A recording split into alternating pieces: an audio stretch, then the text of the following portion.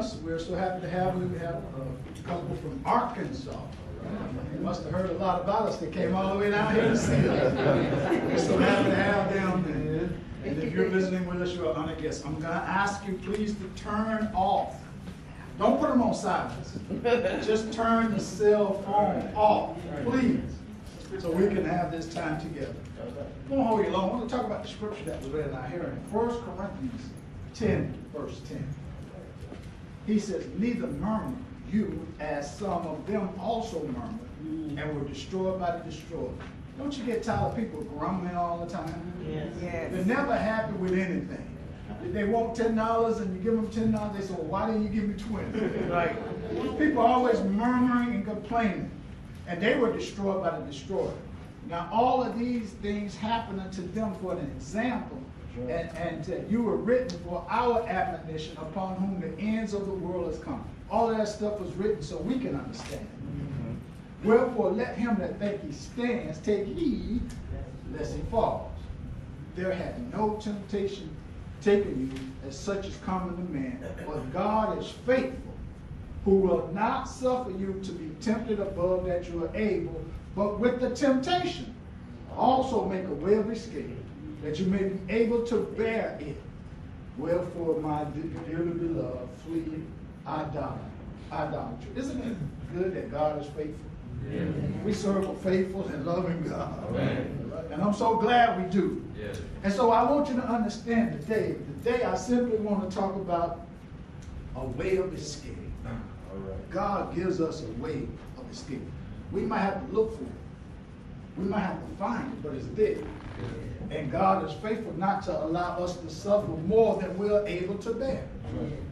You know, a brother and a sister called me down there to this place where you go into this room and you have to figure your way out of that room. It's called an escape room. Mm-hmm. And you have these clues, and by the end of the hour, you hope to get out of that room. It's called an escape room. Well, I never could get out of that room. But that's the way it is now. We have these things called escape. But God is faithful to us because we're going to go through some ups and downs. And God is faithful that we go through these things. Because you know what? We're going to have some trials that are coming. You keep living, it's coming. Maybe it might be the loss of a loved one, or it might be a traumatic accident, or it might be the loss of a job. What do you do when you lose a job? Who do you depend on? What do you do when you lose a loved one? Who do you depend on? God. You just don't run away from God. You can't do it by yourself out there. We're so happy that you can know that we can always trust in God. Because if it wasn't for God, you and I, we couldn't make it. Sister Coach lost a love, Brother Jerry lost. We all lost loved ones in here. Yes. But it's because of God that we can make it. Amen. And I just want you to know there's going to be some trials and tribulations coming. It happens in all our lives. And this is what James says. James says, my brother, count it all joy when you fall into diverse temptations, knowing this, that the trying of your faith worketh patience. But let patience have her perfect work, that you may be perfect. What makes us perfect? These trials and tribulations. That's what perfects us. That's how you're going to know if you're going to stand or not. You ever had somebody say, well, I'm with you all the way, and then you turn around and they were gone. That's why we know that we're perfected through these trials and tribulations. You know, it even happened with Jesus. In Hebrews 5, verse 8, though he were a son, yet he learned obedience, the things which he suffered, being made perfect, he became the author of eternal salvation to them that obey him. Through the suffering and the obedience made him perfect. Same thing with us, right? We're going to go through some ups and downs. That's what's going to make it. So God makes a way of escape, but the fact of the matter is there's going to be some trouble in this life. And Mark 10:29, he says, and Jesus said unto them, verily, verily, I say unto you, there is no man, I want to emphasize, no man that has left house, a brother, a sister, a father, a mother, a wife, a children, a lands for my sake and the gospel's, but he shall receive hundredfold now in this time houses, brothers, sisters, mothers, and children, and lands with what? Persecution. We're going to have some persecution. There's going to be some persecution in our lives. But I'm telling you, it's so good to have peace, isn't it? Amen. We have the peace that surpasses, you know, it's a lot of stuff going on in this world. We're praying that there's no war, that the United States is not going to be in this war. We're praying for COVID, that COVID just dissipates. We can pray for all these things, but it's good to have peace, joy, and love because you're in Christ. There's going to be some tribulations, there's going to be some trepidation, but we got to stay with the Lord. And so I'm trying to figure out, as I'm sure you're waiting for me to get to the point, what ways is there to escape? That was my dilemma this week. How do God provides a way? And I'm trying to figure out, what way is that, Brother Dan? Well, the first thing I came up with is just turn your head. You look at something, you shouldn't look at it, turn your head.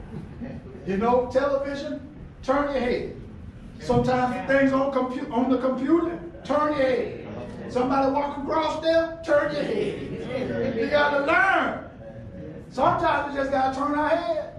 That's a way of escape. You don't have to look at it. Somebody said, well, look, it's not going to hurt. You know, this young man, he was very hungry. And he found himself in front of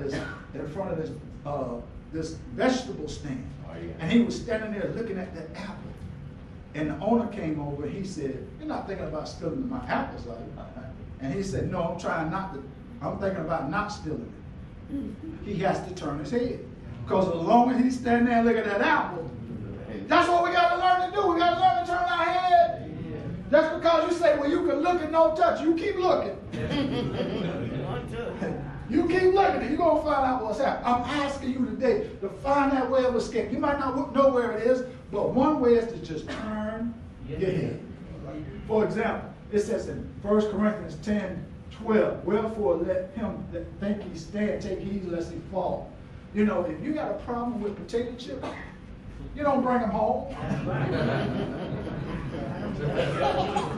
You leave them in the store.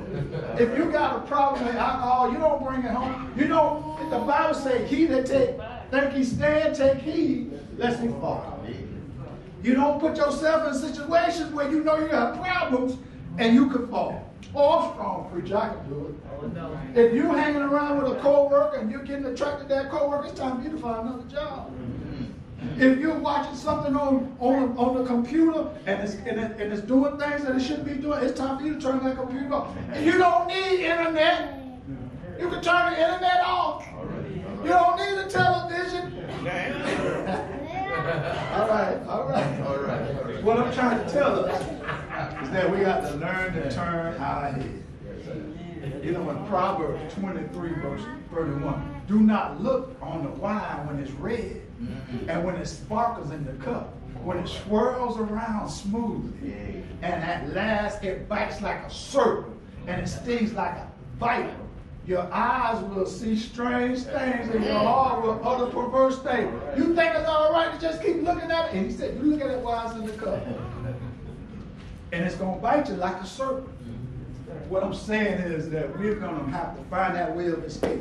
God is faithful and will not allow us to be tempted more than we're able to. But with the temptation, provide a way of escape. Turn your head. Brother William, at Matthew 5:28. Matthew 5:28. What does he tell us to do if our eyes just can't stop looking? Your eyes just can't stop looking. And in Matthew 5:28, what does he tell you? But I say unto you that whosoever looketh on a woman to lust after her hath committed adultery with her already in his heart. Now you're lusting after her. It's not just simply looking at somebody, but it's looking with the intent. And the thoughts are coming in your mind about these things. What did he tell you to do, brother? If thy right eye offend thee, pluck it out. Now, he's not telling you to literally take your eye, but he's telling you to turn your head. Because sometimes you just got to learn to turn your head. He said you take it out, plug it out, and what? Cast it from you. You don't take it out and hold it. You take it out and throw that thing away from you. We have to do whatever it takes to make it into heaven. What else, brother? For it is profitable for thee that one of thy members should perish, and not that the whole body should be cast into hell. Okay.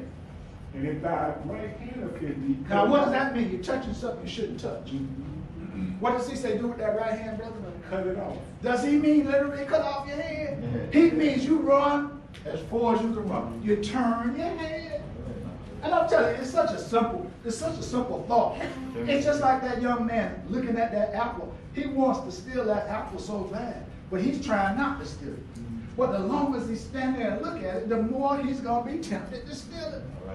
And I'm saying today, what we got to learn is that we're going to go through temptations. That's the way we're tried and tested. But God makes a way of escape. And the first way is just turn your head. You don't have to look at it. What else, brother? For it is profitable for thee that one of thy members should perish, and not that the whole body should be cast into hell. He's trying not to go to hell, brother. Trying not to go. And Proverbs, brother. Proverbs 5:7. Proverbs 5:7. When does he say that, brother? Hear me now, therefore, O ye children, and depart not from the word of my mouth. Remove thy way far from her, and come not nigh the door of her house. He said, don't go down her street. You can go home another way. The devil uses all these things to try to throw us. The devil uses people that are closest to us to try to throw us. And he's trying to tell you, Solomon's trying to tell this young man, you don't need to go home that way. Right. Well, I just happened to see it on my way home, brother. Oh, you're going to try to find another way to go. And the Bible tells me in 2 Samuel 11 and verse 2. You remember David went up on the house rooftop? What should he have done? Turn his head? And in 2 Samuel 11:2, and it came to pass that in evening time that David arose up off his bed and he walked on the roof of the king's house, and from the roof he saw a woman washing herself, and the woman was very beautiful to look at. You know what he did? He kept looking. And what I'm trying to tell you today is that God makes a way of escape for us. We just got to learn to take it. All we got to do is just turn our head. Just turn your head. You remember Eve, right? In Genesis 3:6, and the woman saw that the tree was good for food. Well, wait a minute. What about all those other trees that were out there? Out of all of these trees you could eat, but that one tree you couldn't eat of. Well, she saw this tree, and it was good for food. She didn't turn her head. And that's what I'm asking you today, to tell you that it's a way of escape. We just got to learn to be able to get it. And Proverbs 6:27, brother. Proverbs 6:27. What does he say there? Can a man take fire in his bosom, and his clothes not be burned? Can one go up upon hot coals, and his feet not be burned? You know what we say? If you play with fire, you get burned. Why is it that the young people can't understand that? They think they're strong. Older people, we got a little sense, just a little bit. But the younger people think, oh, I can do it. I can play with fire. I won't get burned. I won't even smell like smoke. You keep playing around, Satan's gonna get you. And what I'm trying to say is that we got to learn just to let it go, turn our head. And then Romans 13 and verse 14. What does it say that, brother?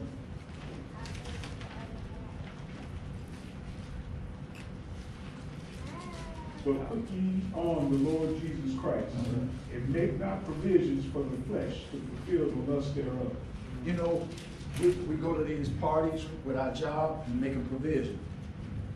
You know, when they start moving the tables and the chairs, it's time for you to go. You know, we hang out with people, and we're trying to convince our friends to be Christians, but our friends sometimes have more influence on us than we have on them. Make no provision for the flesh. Just don't even take a chance at it. Because we're trying to make it to heaven. What I'm trying to tell you is that God said there are going to be temptations. There are going to be trials and tribulations in our lives. We can't help that. But he will provide a way of escape if we just look for it. And the first way we're going to look for it is just to stop looking at it. Just stop looking at it. Turn your head. In James 1:13, he says, now don't blame God. Let no man say when he is tempted, I'm tempted of God. For God cannot be tempted with evil, nor tempt he any man. But every man is tempted when he's drawn away of what? His own. It's your own lust. It's something inside of you that you want. And you have to learn to get rid of it. God, I give up everything, but this is one little thing I just can't give up. That's a problem. When you're drawn away with your own lust and enticed. You know, this is an illustration of a fishing lure. You throw it out there and you start fishing. Sister Janice, I went and caught some fish the other day, but I didn't have a lure. But you throw that lure out there and you start bringing it, and after a while that fish just don't want it. That's what the devil does with us. He entices us with stuff. He put things in front of us. He knows our weaknesses. You know how? We've shown it to him. Yes, we've shown him what we like and what we don't like. And he'll put those things in front of us, and we got to learn not to strike at it, because we're drawn away with our own lust. It says, then when lust has conceived and it brings forth sin, sin when it is finished, it brings forth death. If you do it, it's going to cause you to go to hell. I'm asking us today to look for that way of escape. You might not see it, you might not know where it is, but God provides it. And one way is just to turn your head. I'm telling you, you'll grow up if you turn your head. Not only that, you got to flee. Sometimes you got to run. Brother, if you got to run, you got to run. The Bible said in 1 Corinthians 10:13, but will with the temptation make a way of escape that you may be able to bear it. Wherefore, my dearly beloved, flee idolatry. You just got to run, brother. You just got to get away from it. You got to run. You have to run. Remember Joseph in Genesis 39:11? In Genesis 39:11, Joseph was a dreamer. And Joseph told his family that everybody in my family is going to be bound down to me. So his brothers, they hated him. So his brothers sold him into slavery. And his brothers when he sold him into slavery, he wound up at Potiphar's house. And Potiphar's wife took a shine to him. And she wanted him so bad, she wanted to lie with him. And in Genesis 39, verse 11, what did he say, brother? And it came to pass about this time that Joseph went into the house to do his business. Mm-hmm. And there was none of the men of the house there within. Now you think she had arranged all them men to be out of the house? You know, you got to think she's been after him day by day by day. He keeps saying no, no, no. All of a sudden he comes in the house and nobody's there but her and him. And what happened, brother? And she caught him by his garment and said, lie with me. And he left his garment in her hand and fled. He had to run. Sometimes you got to run, brother. If you got to run, you got to run. Sister, sometimes you got to run. I'm trying to tell you, God make a way of escape, and we're going to have to take it. He provides it, but you got to do it. Because the devil is out to get every one of us, and he doesn't want us in here. He doesn't want us hearing the gospel. And what happened, brother? And it came to pass when she saw that he had left his garment in her hand and was fled forth, that she called unto the men of her house and spake unto them, saying, see, he is brought in an Hebrew unto us to mock us. He came in unto me to lie with me. Now, see, she lying through her teeth. And that's what I'm trying to tell you. Sometimes you just got to flee. Brother Williams, in 1 Corinthians 6:18, I'll get this. 1 Corinthians 6:18. It says, flee fornication. Every sin that a man does is without the body. But he that committeth fornication sinneth against his own body. You know who you hurt? You hurt yourself. You say, well, I don't feel like I'm hurting myself. But you are hurting yourself. You are going to have to flee. The Bible said, flee. We're going to have to run. You know what he said in 1 Corinthians 10:14? Wherefore, my dearly beloved, flee idolatry. You know what he said in 2 Timothy 2:22? Flee also youthful lust. You know, sometimes because you're young, you have these things going on, but you got to watch it.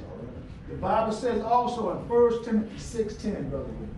1 Timothy 6:10. What does he say there?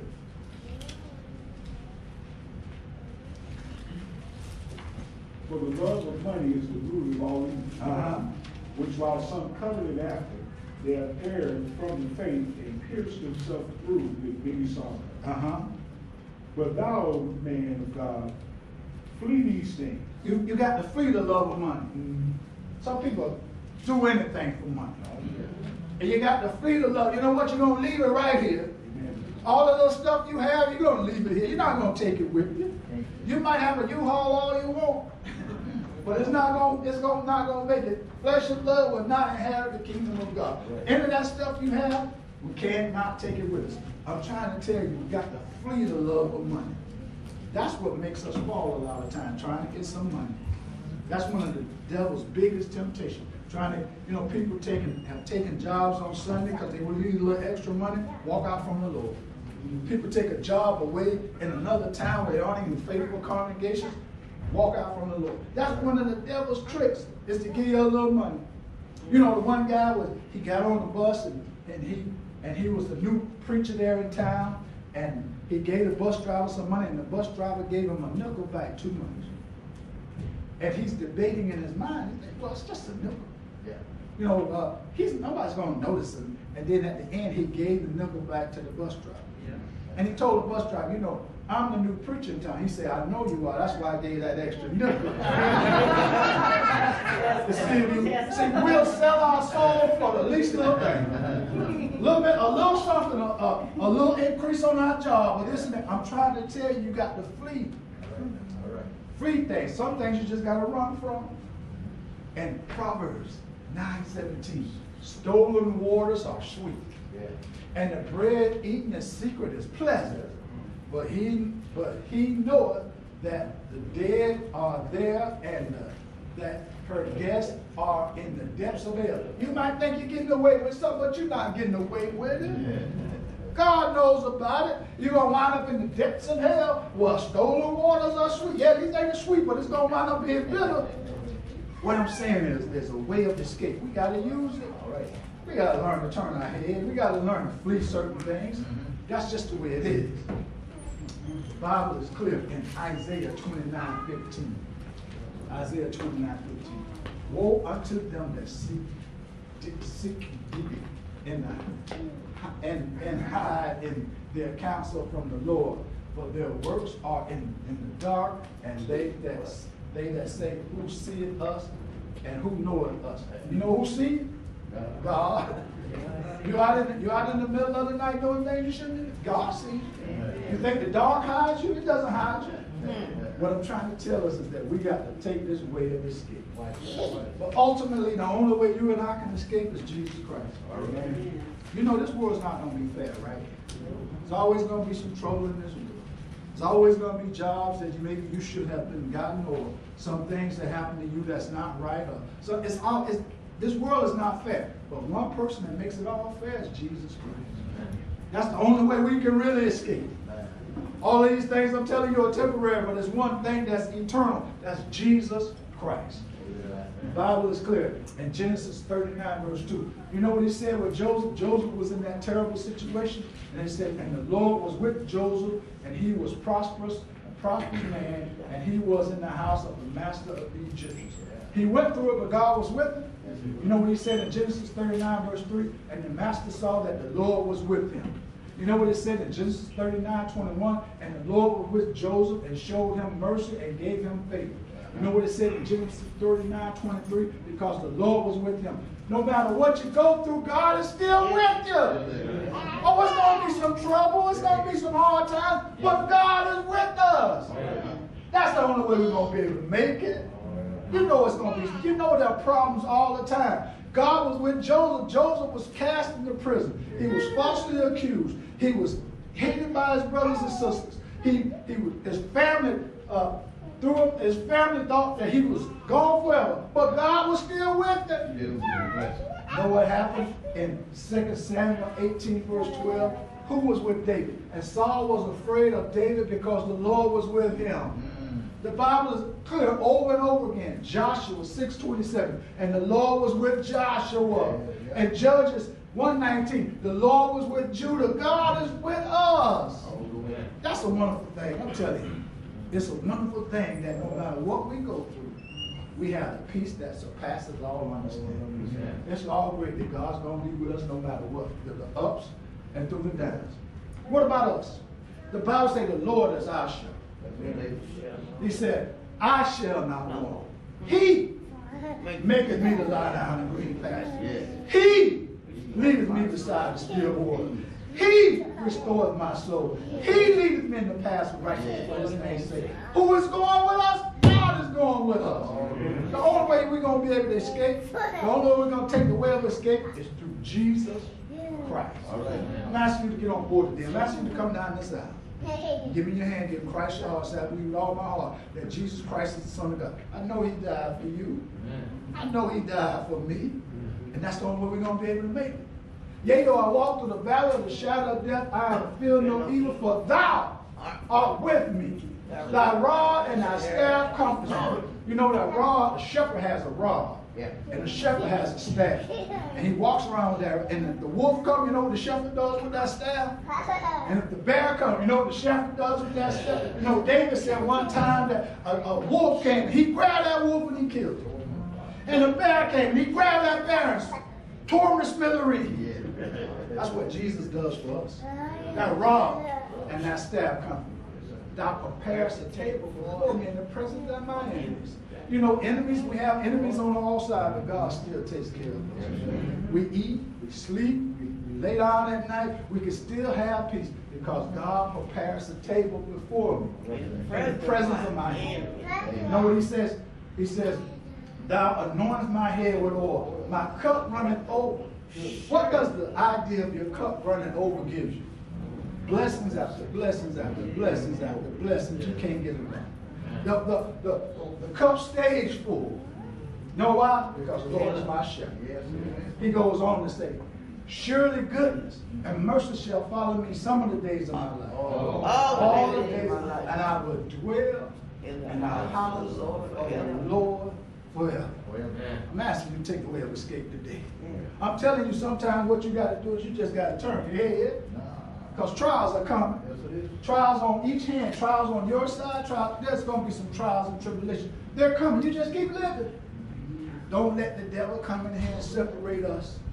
We got to learn how to let things roll off our back. If somebody offends you, just go to them and say, you offended me. You know what they'll say? They'll say, I'm sorry, brother. I'm sorry, sister. That's what they won't run out of here and get mad. You know what? Because we know there's some trials and tribulations. We're all trying to make it there. And that's just the way it's going to be. But don't let the devil throw a monkey wrench in anything. Because he's going to try to separate us all. But when that trial and tribulations come, you know what you do? Just turn your head. Some things you don't need to look at. Somebody brings something, Brother Jackson, I don't know it's true, but I know if you don't know it's true, don't tell me anything. I don't even want to hear it. Well, I'm going to tell you about such and so. If you're going to tell me about a sister, you get that sister and you bring her, and both of y'all talk to me. If you're going to tell me about a brother, you go get that brother. I don't want to hear half of a story. The one guy came and he said, well, my wife this and my wife that. I said, brother, I don't want to talk to you unless you have your wife. And then when he got a wife, and she said, you know you've been cheating me? I said, brother, you ain't tell me all of that. That's what they do. They try to get in between us. And we can't take one side of any story. What we need to do is, if we're going to solve this problem, we're going to put both of them together. That's what we're not going to let anybody come in here and separate us. Because there's going to be some trials and tribulations. But you know what you do? You just turn your head. When times get hard, you know, sometimes you just got to run. You got to take yourself out of that situation. We're going to flee. But ultimately, the only way we can escape is through Jesus Christ. Jesus Christ said, I am the way, the truth, the life. No man coming to the Father but by me. There is no other way to God. The only way we can go is through Jesus Christ. John the Baptist came, and he made the way straight for Jesus Christ. He made the way straight. You know, when kings and presidents, like the president was going to come to Fort Lauderdale, they'll send some forerunners in front of him. They'll make sure there's no bugs and no bombs, and they'll make sure. The president just doesn't show up. Here we have Jesus Christ showing up. King of Kings and Lord of Lords. There had to be somebody to go in front of him. It was John the Baptist. But he wasn't checking for bugs, and he wasn't making sure hotel rooms were.